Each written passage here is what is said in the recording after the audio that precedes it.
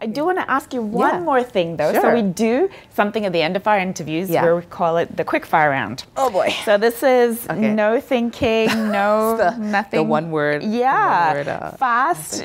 This is the thing. I've had quick fire rounds where it's like longer than the interview. I'm like, no.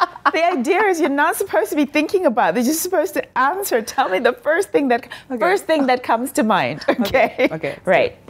Describe yourself in 3 words. Ambitious, loving, open. When I say the word successful, who's the first person that comes to mind? Michelle Obama. Who's an incredible woman. You met her, right? I didn't meet her, but I got to see her speak in Toronto, and then I devoured her book, so that it was amazing. Yeah. Who is someone you've admired from afar that you've actually got to meet in person?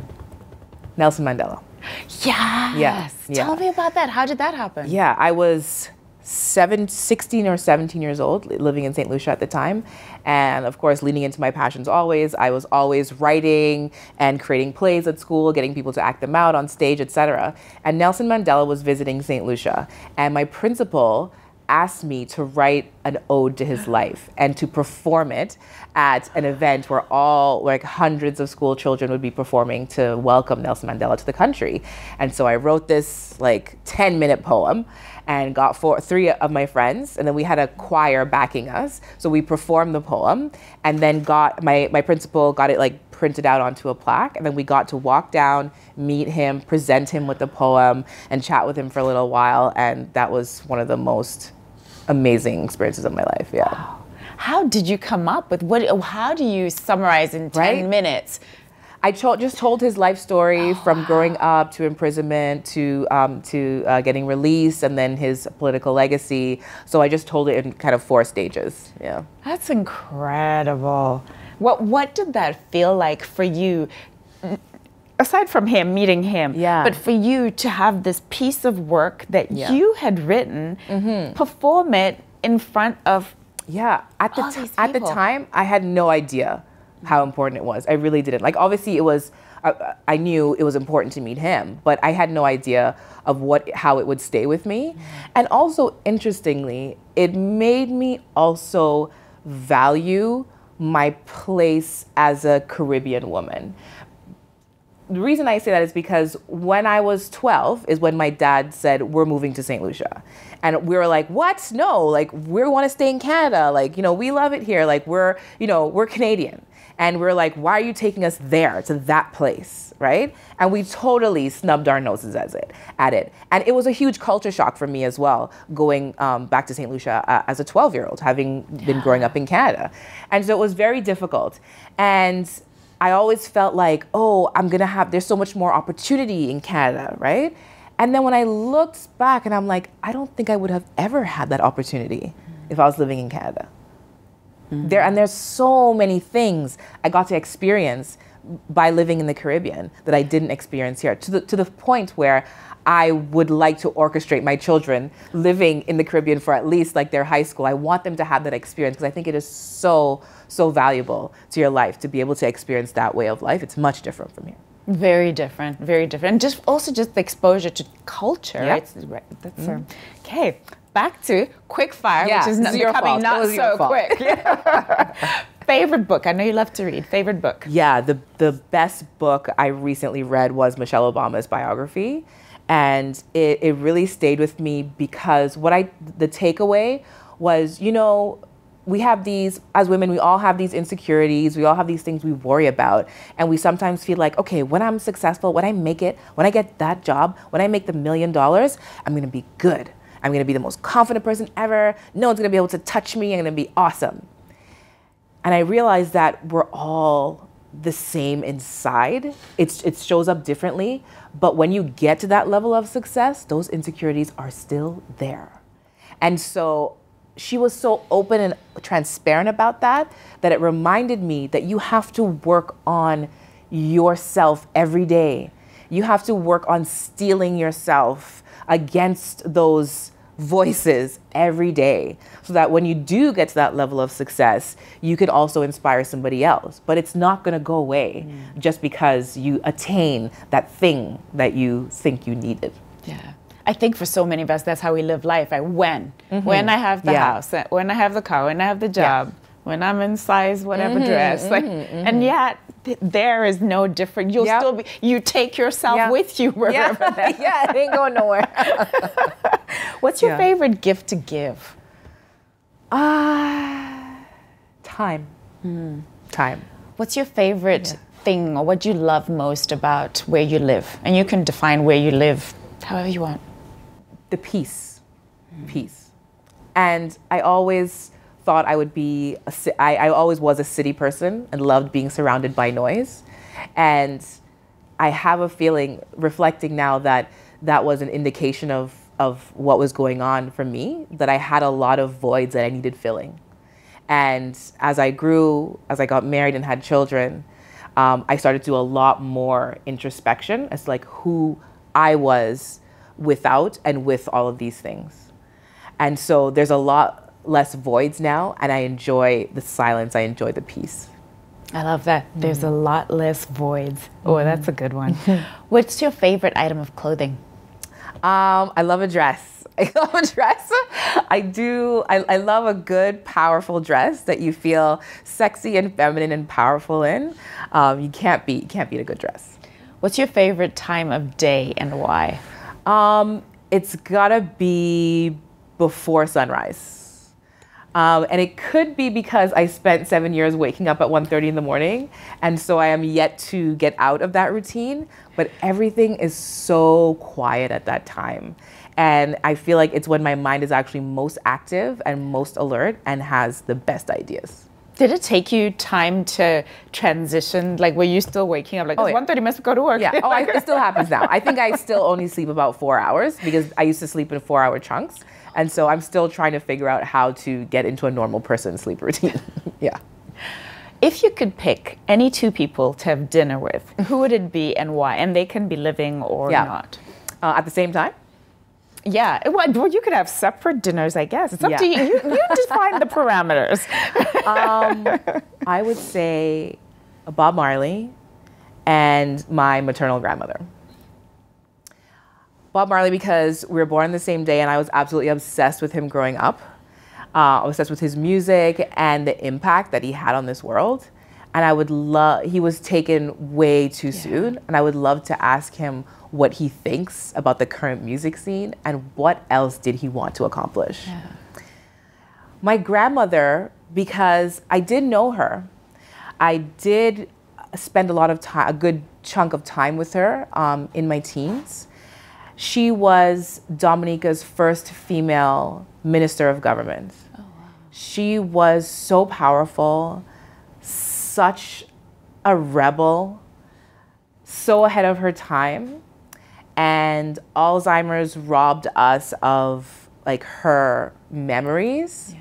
And yet she had so many great stories to tell us. But I feel like I didn't have enough time with her. And I would just love to hear more about her life as a child and more about her parents and her parents' parents. So many of us lack that connection to our ancestors. And I just wish I had some way of getting more information about where I came from. So this wonderful dinner, whether it's together, separate, what would you eat? What's your favorite thing to eat? Oh man, okay, it's weird. It's bison. Like, I love bison. It's the best tasting meat. If you have a chance to have it, please have it. No, I've had bison. Really? Not impressed? No, it's just kind of like, okay. However, it is a deeper flavor. Like, it definitely has like a distinct... However, I am also a giant seafood person. So give me lobster and shrimp at the same time. When we were in Jamaica a couple months ago by the beach, and I had a giant lobster, and I was the happiest person alive. So I would absolutely have lobster tail and wine. I'm good to go. What can't you get through the day without? Well, it's really hard to get through the day without hugs and kisses from my 2 kids and, of course, my husband. My little family gets me through anything. What's the screensaver on your phone? The screensaver on my phone is a picture that my 8-year-old child decided was needed on my phone. And I think it's because it was his favorite vacation that we went to Mexico a couple years ago. And he believes that we should go to Mexico for his birthday, for his 9th birthday. So I think it's like a passive-aggressive, like subtle, like mom, take me back to Mexico a message that he's sending on my screensaver. You're going to Mexico next year, right? What's your favorite app? Oh, wow. My favorite app, it's gotta be Apple News.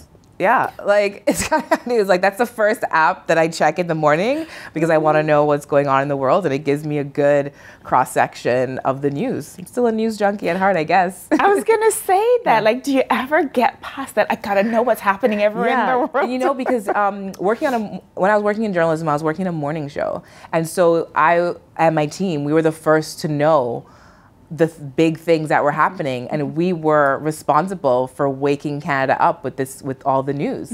And so I still have this rush, like to be first, like to know like what is happening. So still there. So we know what your son's favorite place is. What's your favorite place that you've ever visited? So I grew up in St. Lucia, and so St. Lucia is so gorgeous and beautiful. It is one of the most serene, scenic places in the world. Even when I reluctantly moved there at age 12, when I landed and we were driving back to our house, I remember even that young being like, I bet the people who live here have no idea how amazing this is. I bet everyone here takes this for granted. That young, I realized like it was just such an amazing place to be. However, now being married to a Jamaican and having gone to Jamaica several times, and my St. Lucian peeps will hate on me for this one, but Jamaica is incredible. There's just so much to see. We've been there so many times, and I haven't even discovered the other half of the island. There are just so many amazing natural phenomenons there. There's just so much to see. If I could tell anyone to go anywhere, I would absolutely experience Jamaica. Now, if you had to pick a theme song for your life, yes, what would it be? Superwoman by Alicia Keys. Yes. Most deaf. Even when I'm a mess, I still put on letters with it so much as, oh yes, I'm a superwoman. Absolutely. What's Superwoman's worst habit? What is your worst habit? Superwoman's worst habit is not listening. In the sense that I know how to listen, and listening is an active thing. You have to actively listen. And very often I am so wrapped up in the next thing that I have to do that I am thinking about 17 things at one time, and I don't listen either when my child is speaking or my husband or my friend or whoever, and I have to make more of an effort to listen to one person at a time. What do you wish you had more of in your life? Time. Always time. And what's a question you wish people would ask you more often, or that you wish I had asked you today? How are you doing? Are you okay? How are you doing? I'm getting by. I'm trying like everyone else. But like sometimes you don't stop to realize how much you're doing, and you think that you can just continue holding it all up. And sometimes you just want someone to be like, hey, I see you. You're holding it all up. You're doing okay. That's so interesting you say that, because I have to say, when I ask that question, that's the response I get most often, is that most people feel like we ask each other, hey, how are you? I don't really mean, how are you? It's just it's a formality. Like, hey, how are you? And I'm not really listening, actively listening to how are you really? And that so many of us really want to be asked, and for people to actually listen and hear, how are you? I want to say thank you. Thank you. Thank you so much for the gift of your time, because I know you're insanely busy. And so you taking time out to spend time with me is so appreciated. Thank you for sharing your story. And as I said to you before, thank you for what you are doing to help so many of us share our stories. Thank you. This is time well spent. Thank you so much. You're awesome. And you know, the whole time you were talking, well, not the whole time, because I was listening to what you were saying, thinking that lipstick color is... That's Rihanna Fenty. Oh, is it? That is Fenty. Yes, that's yes. so pretty. Yes. Here's what I'd love to ask you as our community. So I want to know from you, who do you want me to have on the show? Who would you like me to interview? Who are some of the amazing women whose stories you would like for us to share on this platform? If you have any fantastic ideas, and even better, if you can connect me with them, please comment, leave your comment, or DM me and tell me who are some incredible stories I should be sharing on this platform. And the other ask that I have of you is for you to subscribe. Subscribe to our YouTube channel. Follow us on social media. We're on Instagram and Facebook, and share. Please share. If you find any of our interviews inspiring, please share them with your friends and family.